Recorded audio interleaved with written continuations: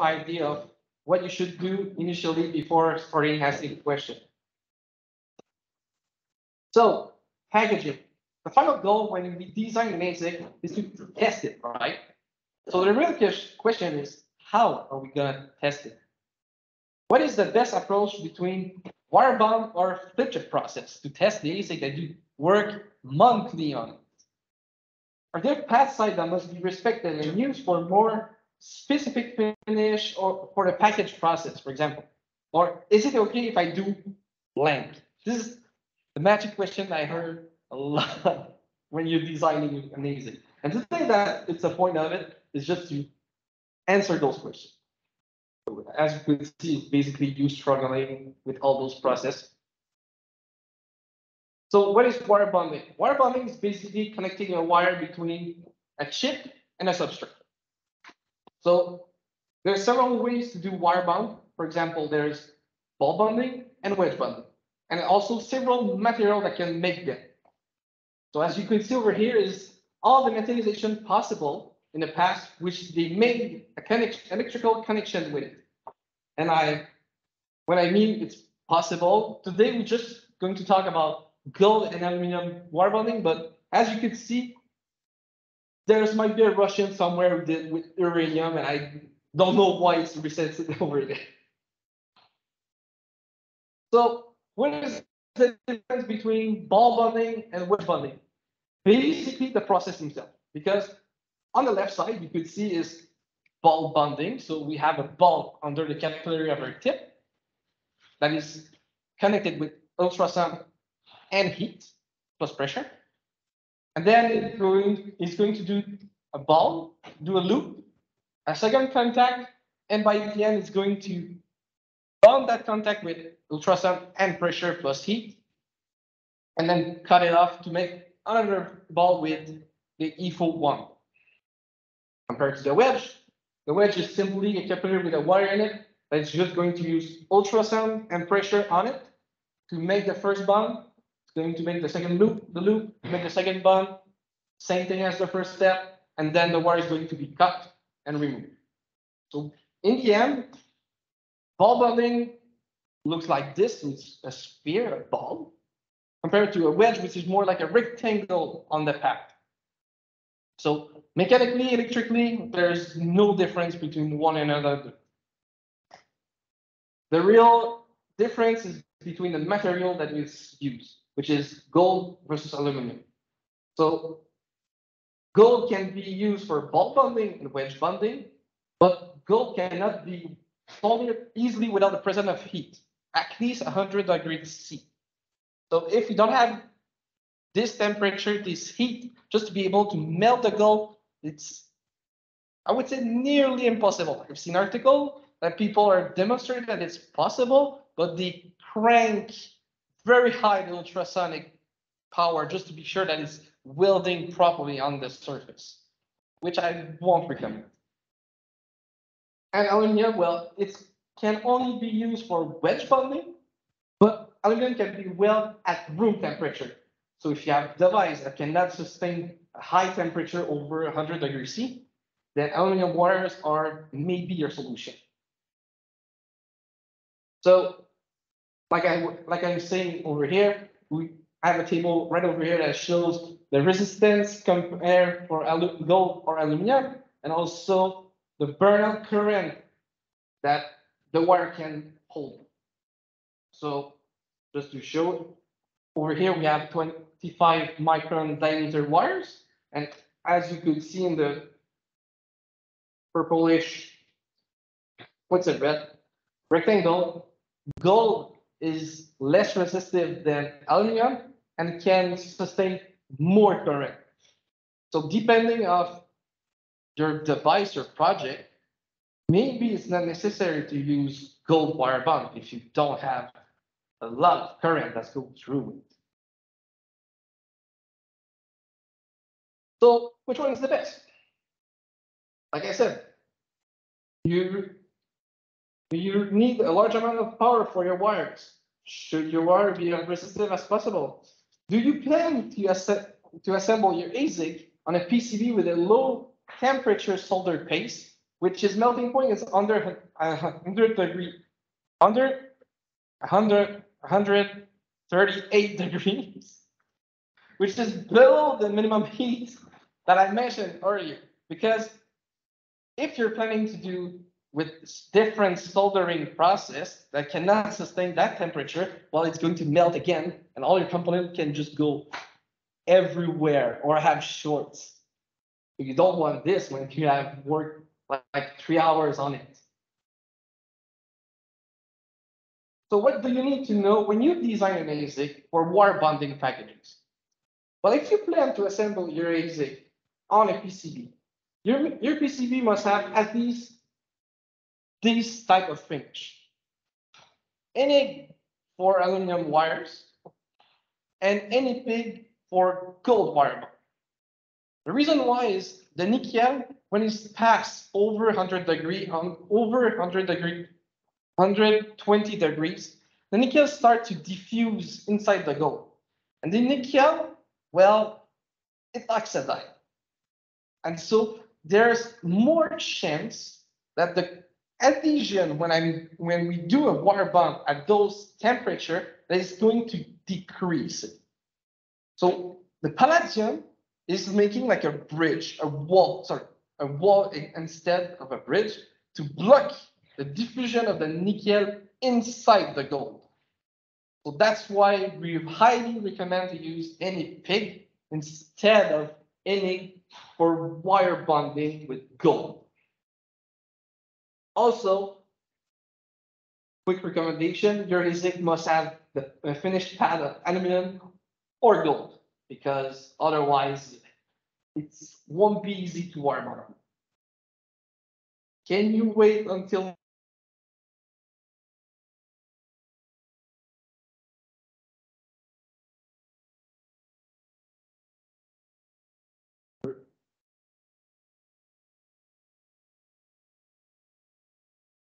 okay, sorry.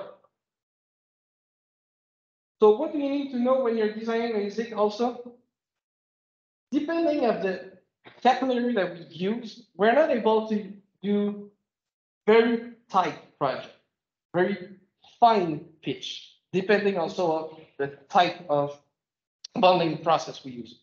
For example, if we do ball bonding, since it's only possible with gold, and it's depend of the diameter of the wires and the capillary that we use, it's not possible, for example, to have with a 25 micron diameter wire, a pad that is less than 17 micron. Otherwise, we would end up with shorts or contact with another wires. And that's something we don't want when we do wire bonding. We want to connect it easily and pass to the next wires because we want to go faster.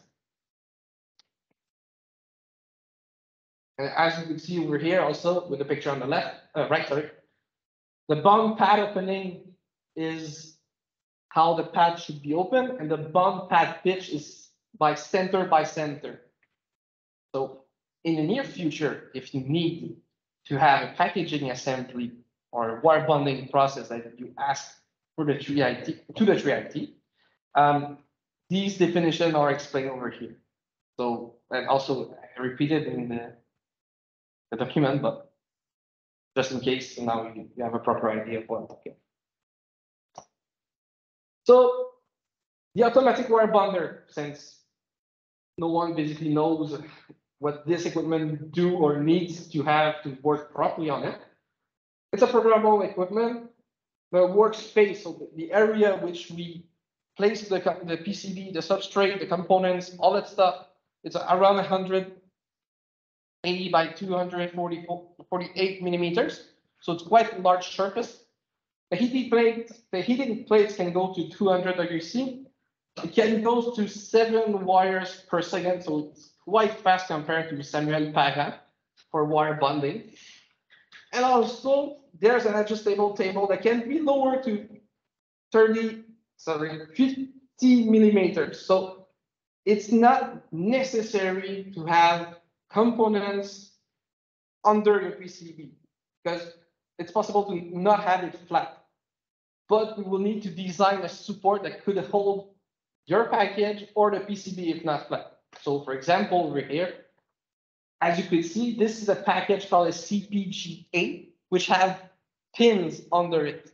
So the stainless steel over here has a hole to just place the package on it, so it's completely flat on the equipment. So if it's not completely flat under your sample, well, we might need to develop some tooling, and tooling takes time to design and to conceive because pandemic and other stuff don't have that control. So, okay, that's enough talking about wire bonding. Let's go for flip chip. So, what is flip chip? Well, it says in the name. Basically, it's all your device are developed on the top side. So the back side is nothing. It's very silicon.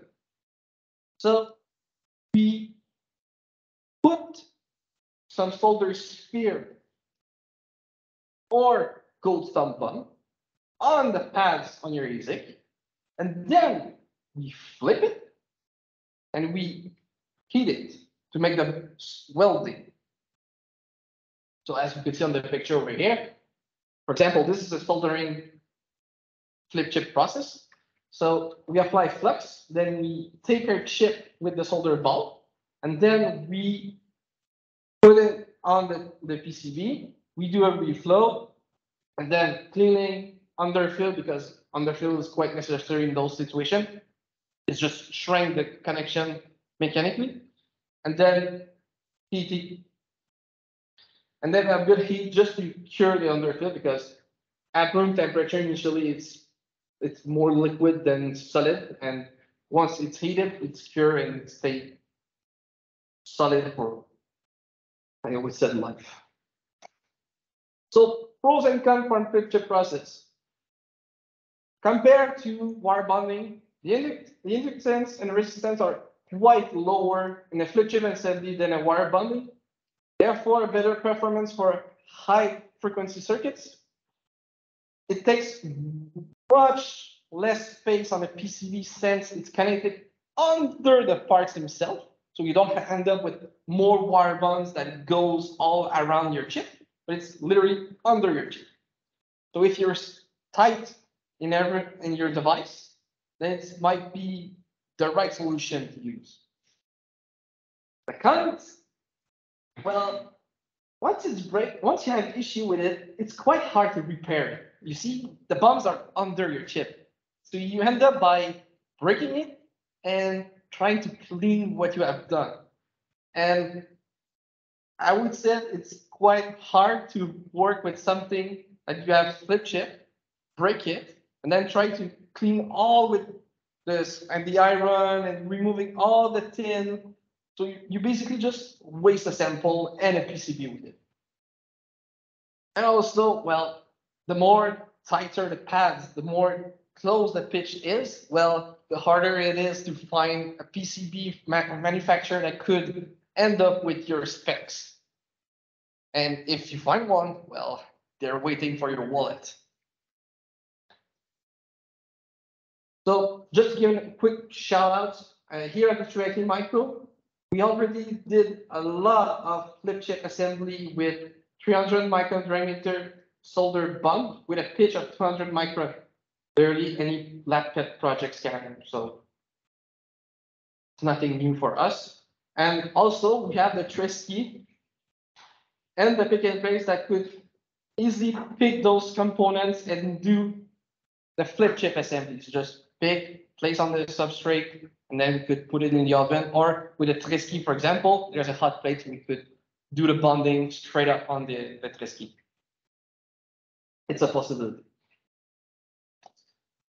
Oh yeah, I think I've said a lot of stuff, so let me summarize, okay? So if you don't have like an aerospace requirement, or you don't have high frequency signal, it's not even relevant to use flip chip bonding process. Just for your ASIC, just go with wire bonding. And as you develop the chip while you're testing, as you develop your test chip, It would be more relevant to wire bond your chip maybe inside of a box, like a package of a DIP 40 or DIP 20 or a CPGA that could be easily swapped on your test bench PCB. That is the big card with all the device, the FPGA and all the other stuff. So you could just easily pick your ASIC, replace it with another one. So basically you're just using a daughter board on the big test bench and could pass multiple device per day, I guess. I don't know your project, but this is just an example I'm giving to you.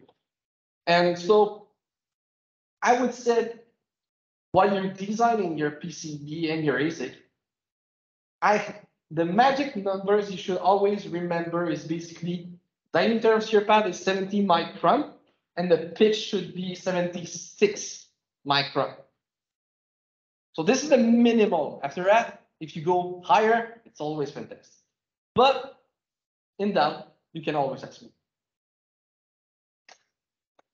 So, any questions?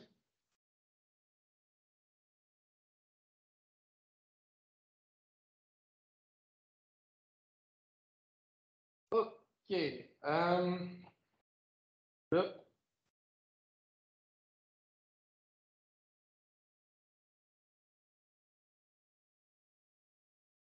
Okay, so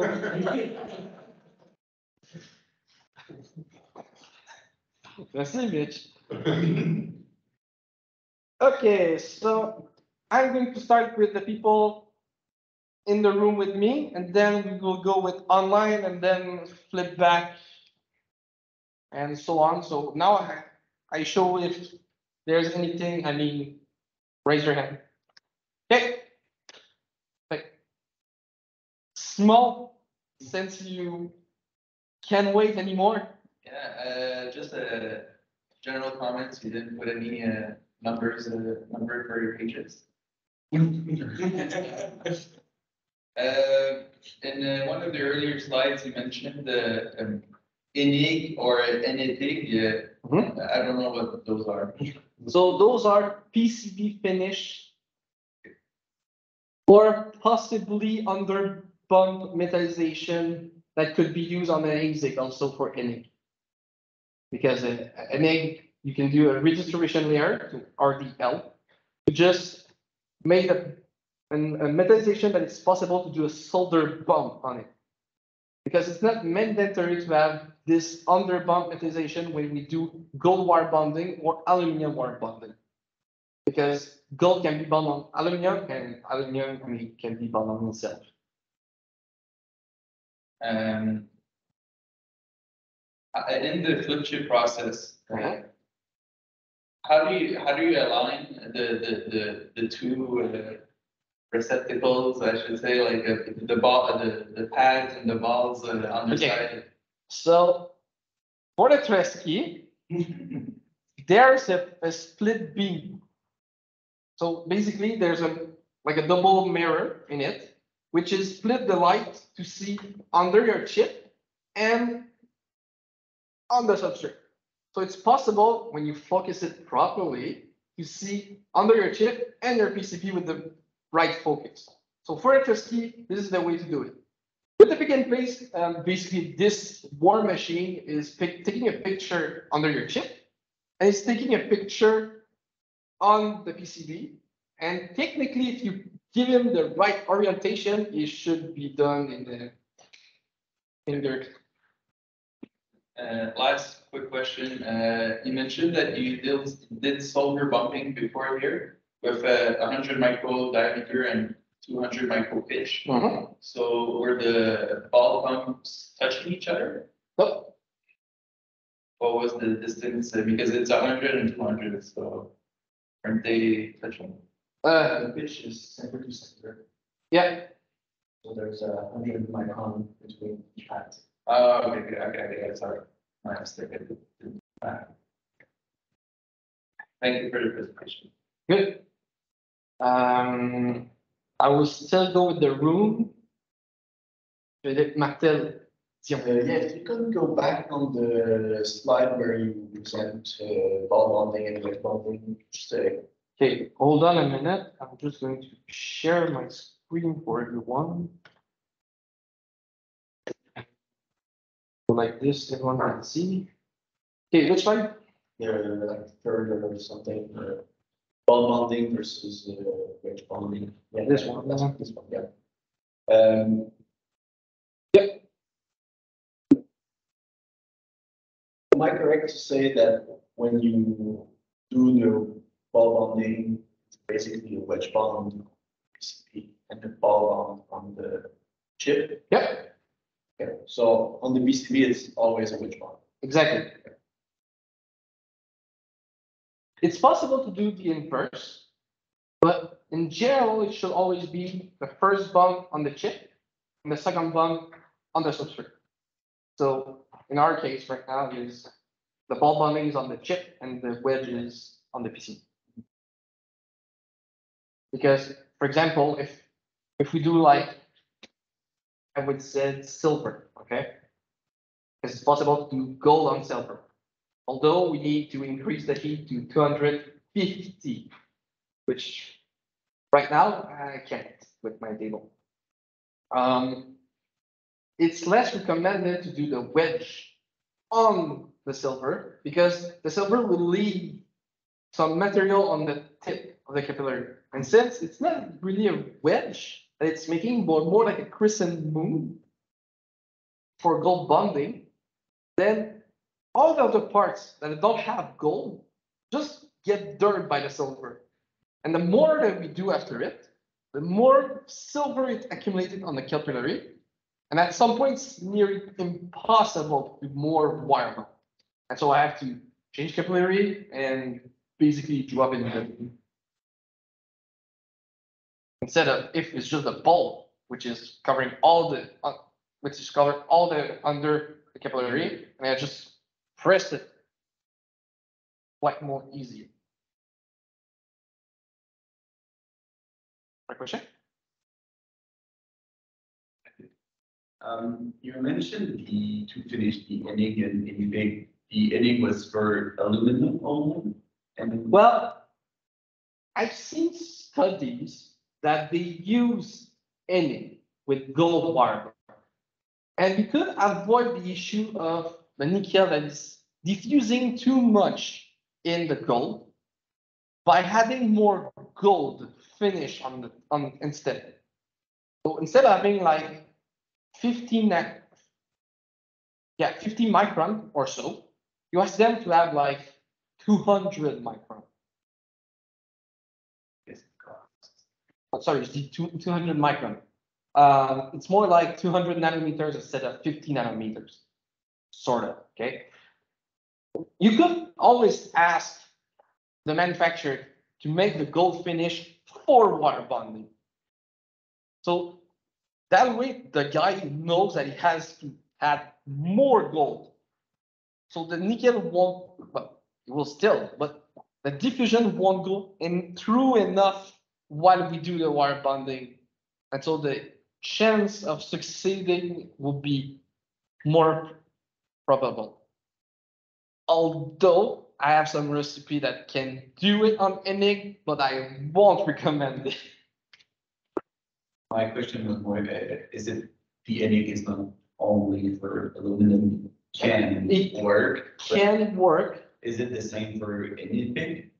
Like Enig, aluminum could be bond on Enig and Enig. Okay, so There's no issue for it.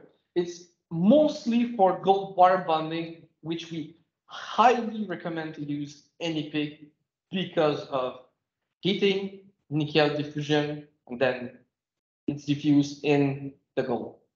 So if you don't know if you will use aluminum or gold wire bonding, better to design PCB with Enig. I would suggest this, yeah. Second question, if we have a project saying we want to ball bond or flip chip on another chip, could this be possible? Okay, so first off, what's the finish of the first PCB? What is the finish? Sorry, the first chip, what is the finish? Second chip, what is the finish? First one, aluminum, second one, Aluminum. Probably I mean, it's made by TSMC, I guess. next time. So gold aluminum it's doable. It's quite normal instead for real. So what we will do is we will do the gold ball on your first chip, and then we'll do a thermal compression. So it's a flip chip assembly process, but instead of using solder bond, it's gold stud bond. So to do thermal compression, you take your chip, you flip it, press it on the other substrate, in your case, the other chip, which you align. Quite important. And then with pressure and heat, there's some equipment with ultrasound, so you could have pressure, heat, and ultrasound. So you could lower the heat to do the thermal compression. You will make a connection between your two chips, and then you will have to have a underfill, or I would say an epoxy, just to strengthen the connection between it. Because otherwise, if you drop it once, it might just go off. But is the tree IT capable of such assemblies?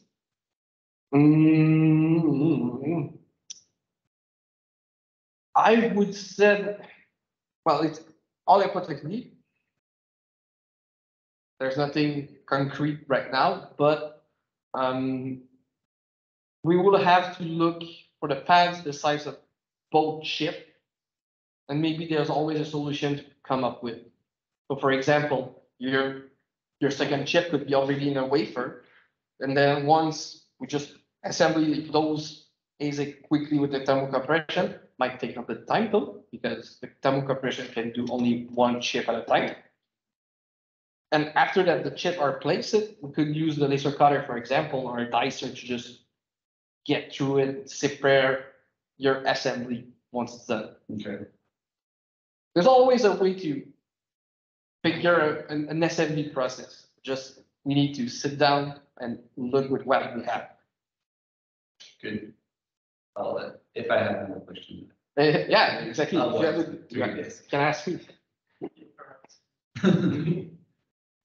Okay, we'll flip with online question. Gâtez-vous, les gars.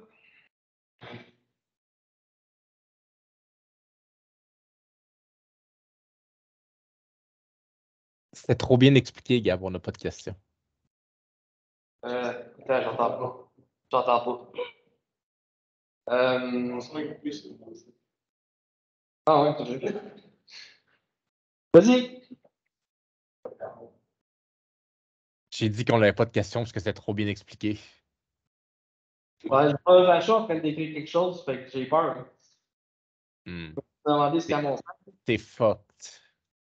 Ah non. Est-ce qu'on peut pas monter en haut de 200 degrés Celsius avec un gars d'air chaud? Sors.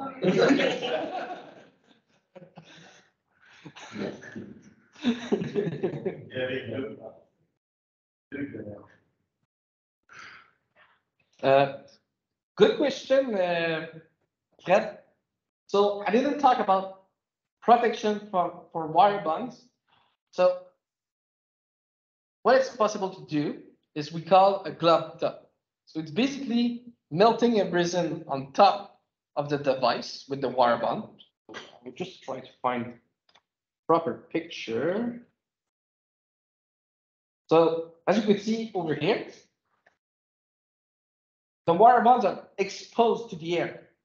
So what could happen is basically someone doesn't notice that there's wire bond and just put his finger in it, and then you cry because it costs you a lot. Okay. So what it's possible to do is use a glove top or a cap, a seal, a lid, depending on what is it assembly in it. If it's assembled inside of a DIP 40, for example, it's possible to just use a lid and glue it over the device. So it's end up like all the chip you buy on DGT that it's easily solderable later on. Okay. A glove top is, like I was trying to explain, is a resin, an epoxy that is melting on it. Place it, it's just embed your device. And after it, we cure it, and it's became it solid. So it's after that, it's nearly impossible to rework the sample, but your sample will never be faced to someone broking your wires, or you could drop it on the floor and the wires shouldn't goes off.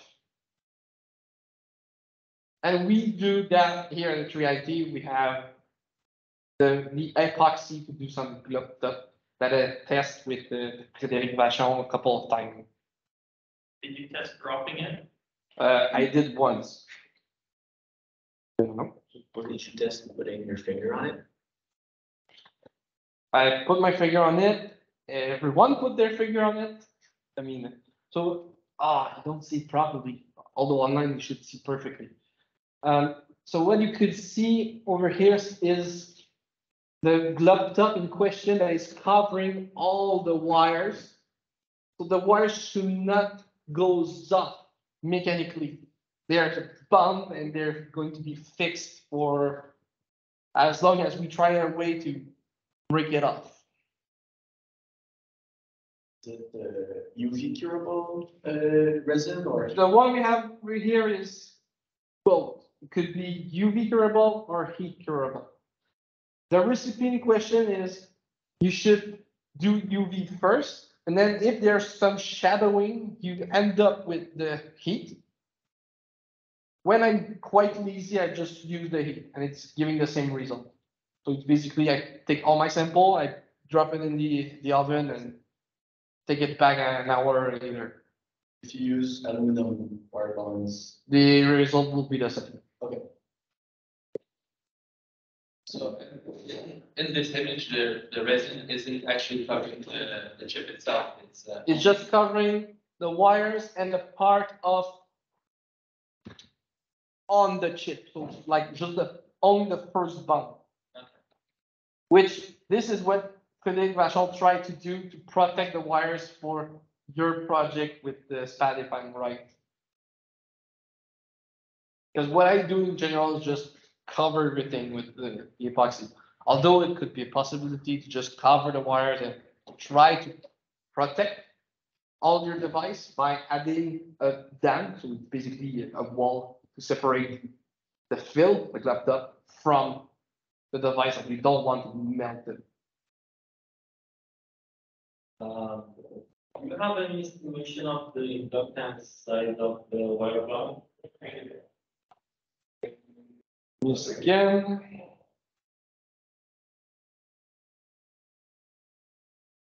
I could share you the website with those numbers and put it on Teams or under the email that you sent.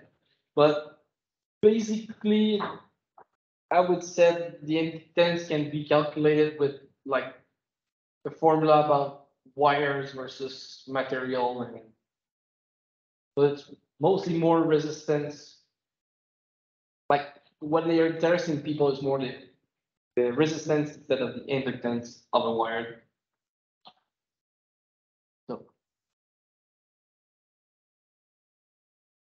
Speaking of inductance, you said that flip chip versus wire bonding, better with flip chip on high frequency device.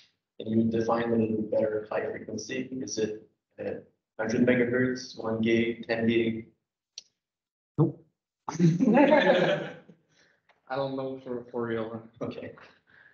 I mean, I think I've seen and then heard people use it. Was it one of your projects that you use like 100 gigahertz with wire bond? Never gigahertz. Okay. We haven't done that. 100 100 megahertz. megahertz.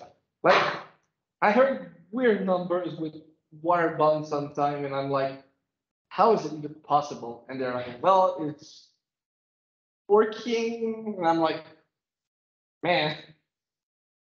So for real, I don't know exactly about that, since my part is more like packaging instead of trying to figure it out if it's the life for this. Sometimes in the high frequency, they use the wire bond as a component of the circuit. Okay. Like inductance, you cannot have an inductance on the chip. So in very high frequency, we use the wire bond on that time.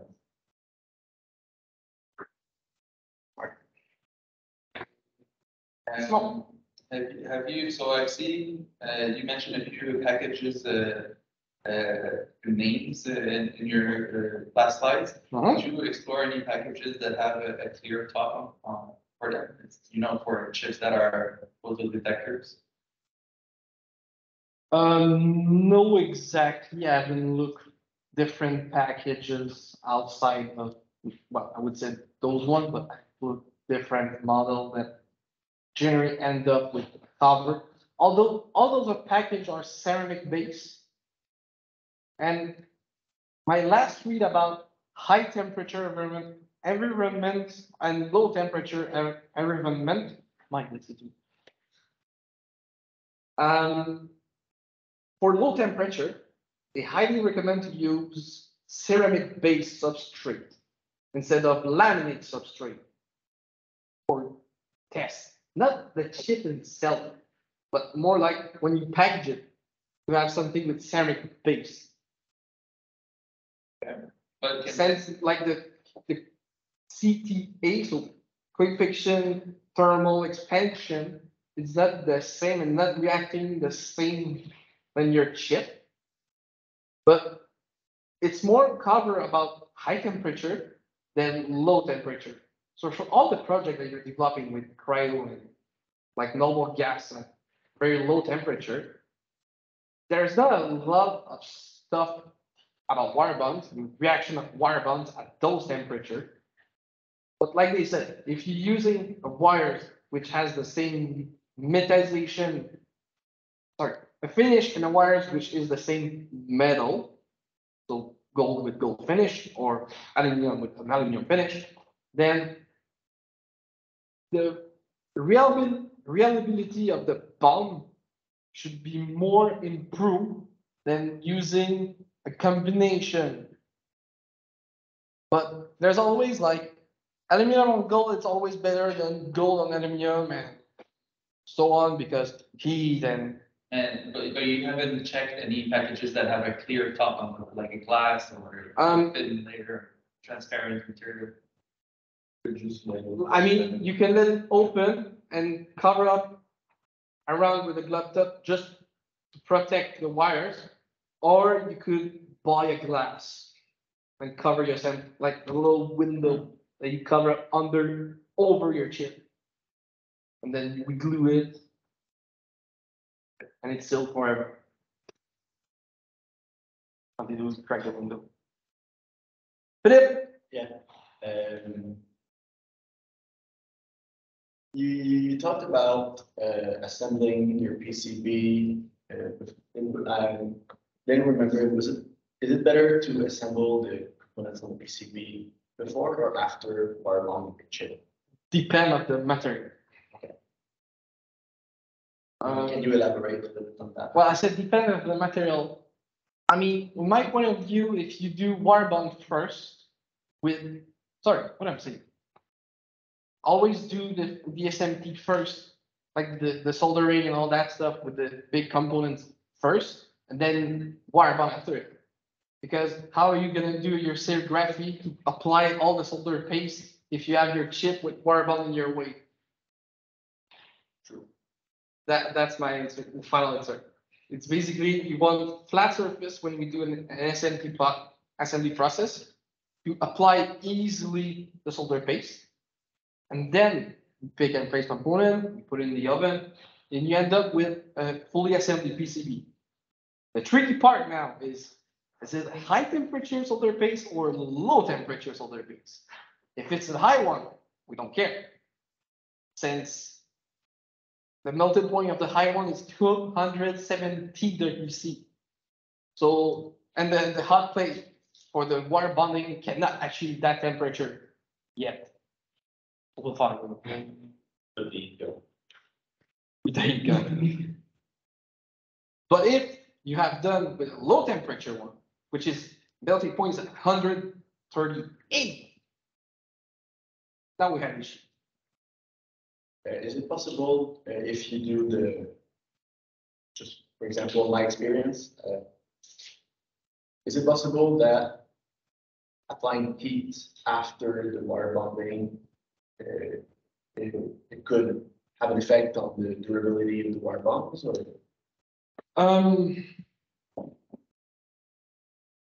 I've seen some studies that they're looking about cycling.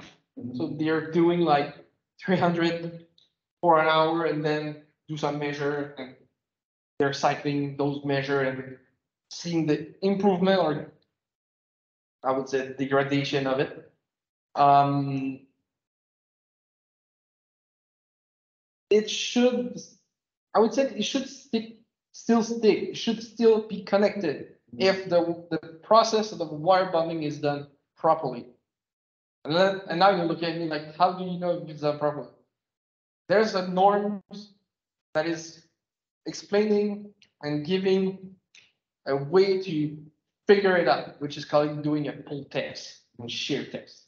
And if these results are higher than, well, I would say 2.5 gram force for now, because I don't know which material we're talking, but, or the break load of the wires, which is literally right on the box with the wires, then everything will be fine. Even though if you're doing a lot of cycling, I think there will be a little bit of degradation, since with time and a lot of cycling you might end up with it, but maybe not too much. Depend on. Even with high heat, like if you're doing through hole connection. Nah, it should not go up with the, if you're doing like through hole connection. Unless you're telling me that your wire bond, you're using an iron at like the 700 degrees C or something, which I think the iron will start to break. About these new advanced packaging methods, but to have those like the silicon or polymer or things like that.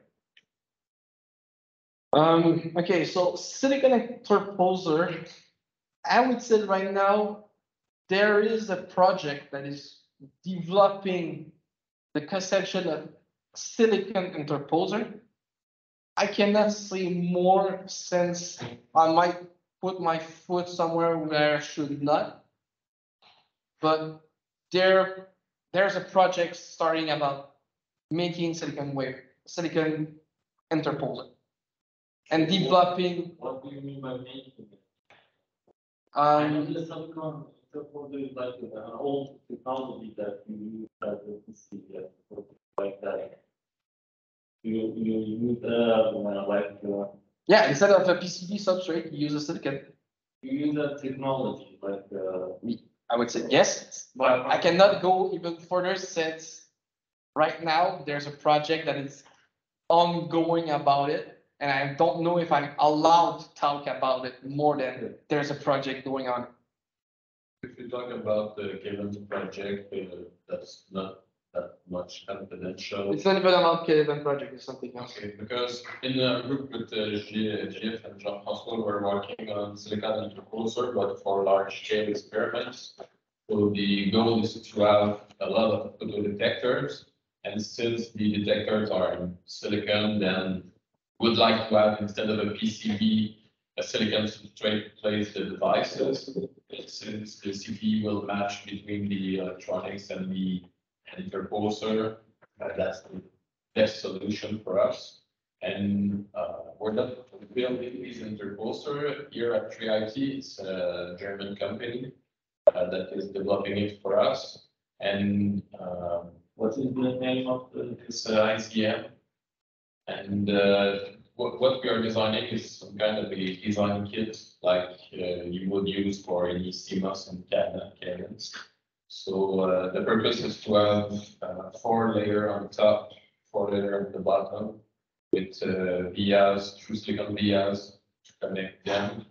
And well, right now it's still in development and it's still expensive, but maybe in near future, it could be interesting for packaging devices or to do a fan out between a small pitch ASIC and then something larger on the PC.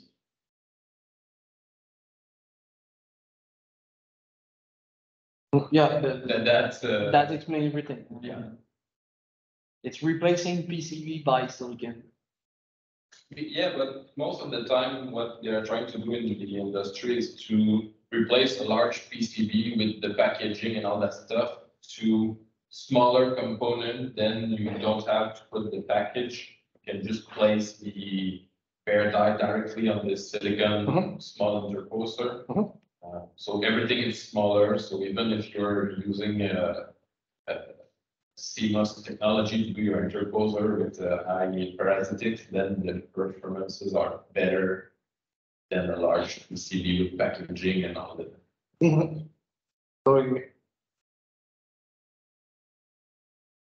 The size of the trace is smaller, the volume.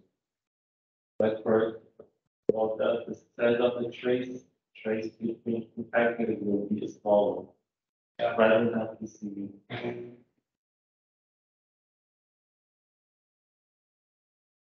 I have a question regarding the pressure applied while you do the wire bonding. If you compare gold and aluminum and wedge and ball bonding, is it always the same pressure, or which technology use less pressure to do the bond on the ASIC side? Let's say my device is really fragile and I don't want to apply too much pressure on top of it. So what would you recommend? And if you don't know, I would like you to look at it for me, please. On top of my head, okay, first off, the good answer is I will have to look. Now to start a small conversation about it. On top of my head, since it's not just pressure, it's depending on ball or wedge, but it's pressure and ultrasound. And with ball bonding, it's pressure, ultrasound, and heat. Depend of is your device, the chip you're implemented, developing, it's like to be heated or up, and like how is it going to react at those temperature? Because if at those temperature is becoming more fragile, then let's already forget about ball bonding. I'm not concerned about the temperature since this fragile device might already be done at higher temperature than 150. Okay, so not temperature issue. So now it's really the pressure.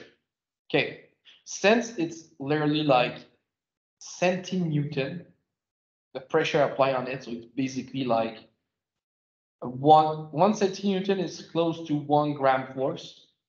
And I think some of my recipes don't even pass 20 gram force to just do the bond of the ball. So if your device cannot handle like 20 gram of force, I mean.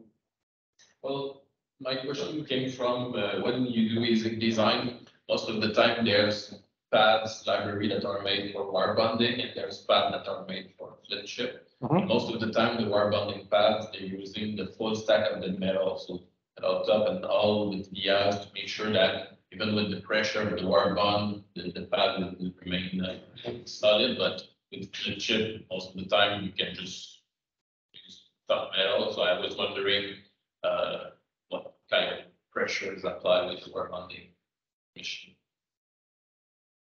Well, it's quite this. Okay, doing a wire bonding.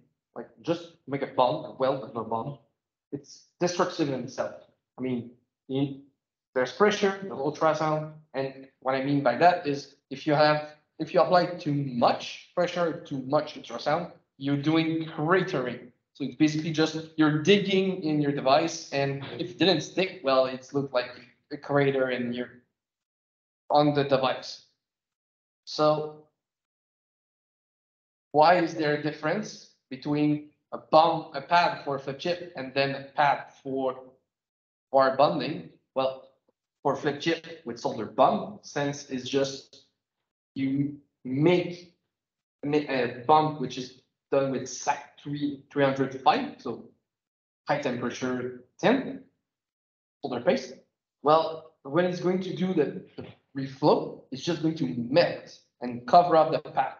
So it need, and also the process to fabricate a solder bond doesn't need to apply any pressure on it. It's literally you deposit the metal, or you could use like a squeegee just to wrap up the metal, the solder paste on top of the pad, compared to the other one, which I said is destructive in his own way. Because if you apply too much ultrasound, too much pressure, then all the power of the ultrasound is diffusing in your chip, and it goes even further if you're not careful with it. So if you're using flip chip with the gold bonding, you would suggest to use. Yeah, I would suggest use wire bond pad. Because, like I said earlier, you need at least to apply the gold stud bond first. So to apply gold stud bond, it's basically do the first weld, then you end up with a wire bond process, which is it's not completely done, but part of it. And then for the flip chip with gold bond, you have to still apply pressure on the. With the thermal compression, yeah, you need to apply pressure and you need to apply heat. And sometimes some equipment have ultrasound equipped with it, so it could lower the heat and maybe lower the pressure. I didn't explore this solution.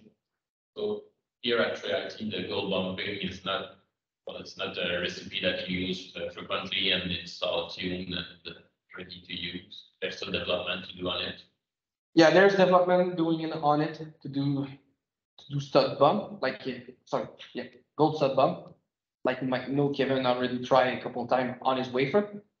I'm working on my side also to do some on some Zazig. Well, I had to figure out how to stick it on my table, but that's an issue that I'm solving it.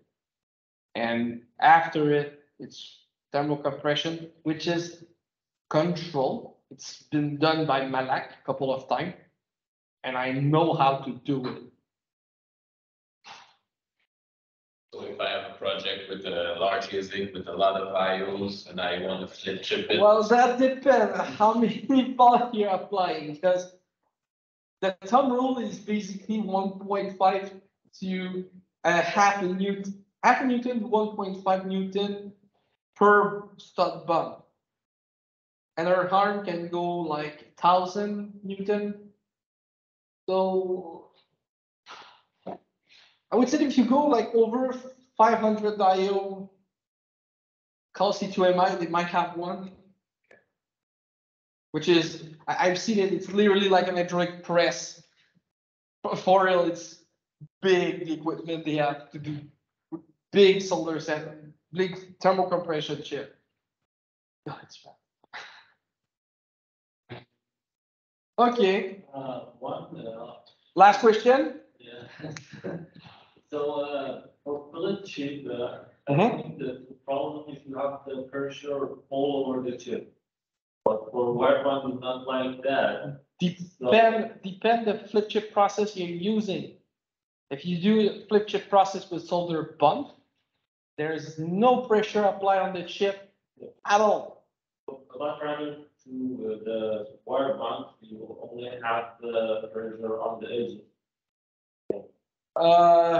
The pressure will be only on the pads, which in general are on the pad ring, which is on the edge of the chip. But like I said earlier, it's around 20 gram force. A silicon wafer that is 300 micron thick clearly can handle it. But from circuit designer's point of view, for fillet chip might be the pressure all over the chip that kind of affect the mismatch or something on the chip. But for what wire bond is not like that, it's only on the edge. Well, for a flip chip process, you could just do the pads all around your device. It just needs to be even. Like if you're applying like on the corner some bump, then you should have bumps on all your corner.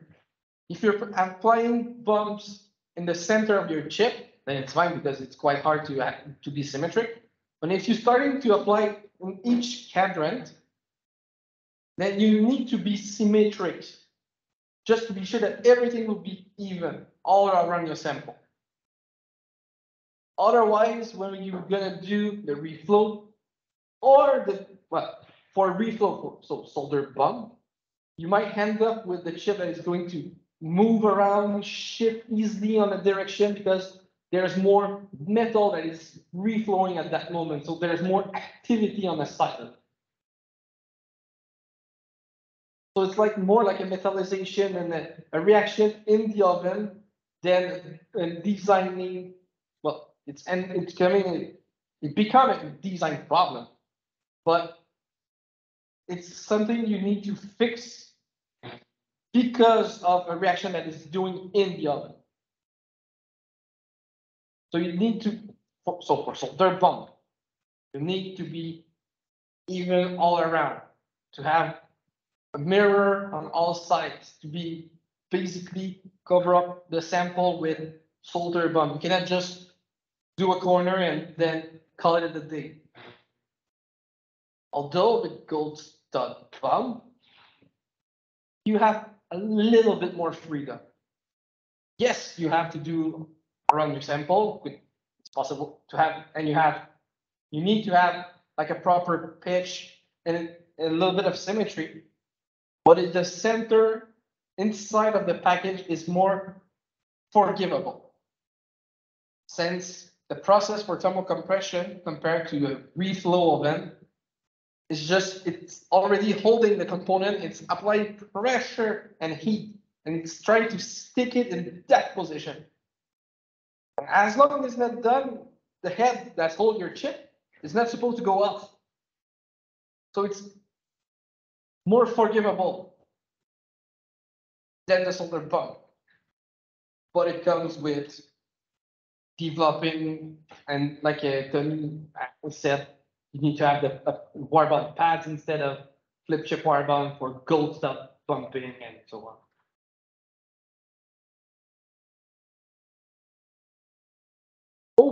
Okay, so that was the last question. Like I said,